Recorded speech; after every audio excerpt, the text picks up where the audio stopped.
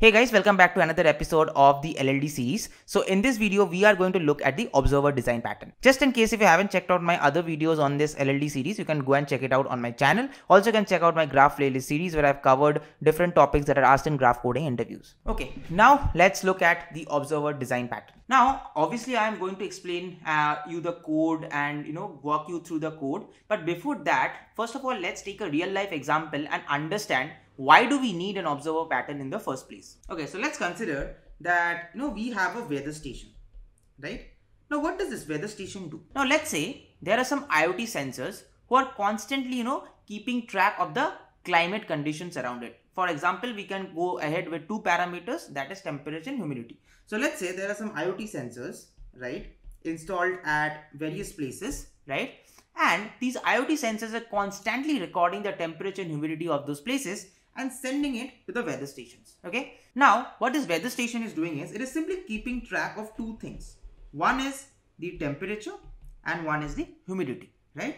Now, let's say this weather station has a method, set parameters, that takes in two arguments, that is the temperature and humidity. So, whenever the IoT sensors has to notify the weather station or it senses any temperature change or a climate or a humidity change, it calls this method of the weather station and it in turn updates this temperature and the humidity within the weather station. So now you might ask, okay, you have the temperature and the humidity that has been captured by the IoT sensors and sent out to the weather station, and it keeps those updates to states within that weather station class.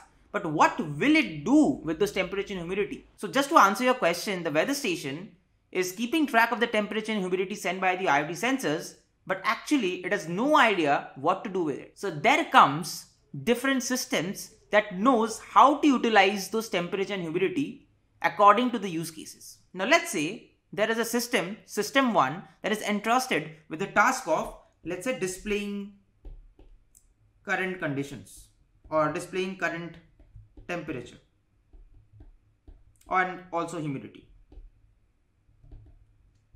Also, let's say that there is another system, let's call it system 2, that is entrusted with the task of, let's say, displaying average temperature based on the past records. So clearly you can understand this weather station has the data, but it doesn't know what to do with the data. And there are two systems that doesn't have the data with them, but they know exactly what to do with the data. So that's where observer design pattern comes into the picture. Now how does it work? So the IoT sensors updates the weather stations ki, hey, there's a temperature and humidity change, so do update your state. But now the weather station doesn't know what to do with it. But these two systems, they know what to do with it, right? But they don't have the parameters. So what this weather station has to do, this weather station has to, whenever there's a change in temperature and humidity, it has to update the system 1 and the system 2, right? That hey, there's a weather change, there's a temperature and a climate change. So I'm giving you the data. Now you do whatever you want to do. So system 1 will say, okay, I will display the current temperature and humidity, and the system 2 will say, okay, I will calculate the average temperature based on the current temperature and I will display the average, right? So in our context, this weather station is what we call as the subject, or I prefer to call it observables, because it is a more intuitive name. That's what I feel. But if you read about this observable design pattern, you will find this term subject being used in most of the places. But again, I prefer to call it observable. That's fine. No fight with the namings. And what are these system 1 and 2 being called? They are called the observers. Now, why observable and why observers, right? You see that weather station, it is the observable. It is being observed on. Who are observing these weather stations? That is, these systems are observing these weather stations constantly because it needs to see, hey, that is there any change in the data, right? Is there any change in the data? And if so, they will get those data and perform some calculations on them. So the observers, that is the system 1 and system 2, they're observing on the weather station, right? So just now, to put this in context and give a more generic definition to this pattern, we will say we have an observable or a subject who has some states, right? And whenever there is a change of state, it needs to notify its the observers, right? And these observers will take the states and they will perform their respective calculations based on those states. So there are two things, right? Observable or the subject and the observers. Now, how will the observable know that which of the observers he needs to notify, right? Therefore, these observers should somehow subscribe to the observables, right? Just as you subscribe to my YouTube channel, which you anyway don't. But again, jokes apart, so the observers, what they need to do is, they need to tell the observable that, hey, I want to subscribe to you, so please subscribe me to a list, so that next time whenever there is a state change, you can notify me, right? So for that reason, the observable, it exposes two methods, right? One is the register observer and one is the remove observer, just in case you want to, remove the observer. So it takes an observer, and this case also it takes an observer, right? And another method that it needs to have is the notify method, right? That will notify all the observers, all the subscribed observers. So basically you can consider that it will have maintain a list, right? A list of observers, right? And it will have these three methods: register observer, remove observer, and notify observer. Notify observers, that will notify all the observers whenever there is a change of state, right? And it will notify this list of observers, right? And on the other hand, for the observers, they need to just have one method, that is the update method. So whenever the observable will want to notify each of its observers, it will call its update method, right? And in this update method, the observers can get those parameters and they can perform the calculations based on that, right? So this is the overview. Now what we generally do is, whenever we see that, okay, this system has a behavior or a certain behavior of where an observable design pattern can fit in, right? We tend to define an interface, that is the observable interface and the observers interface, because all observers should have this update method, and all observables or the subjects should have these three methods, right? So that is where the design pattern comes into the picture, and that is why we have interfaces, because interfaces, serves as a contract. So all observables should sign this following contract that, hey, if you are behaving as an observable, you should implement these three methods, right?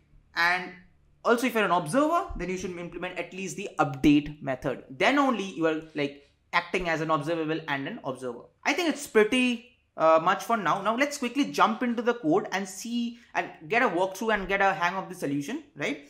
And then we will discuss a couple of points on this design pattern, and then we will end this video. Okay, so first of all, we have this observable interface that has the three methods, as I mentioned.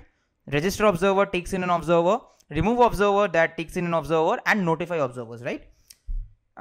Then we have the observer interface that has an update method, and it takes temperature and humidity in this case. Now we have the weather station that is actually an observable or a subject, so it implements the observable, and as I mentioned, it will maintain the list of observers, right? It will maintain the two parameters, that is temperature and humidity in this case, right? So in the constructor, we are simply instantiating this observers array list.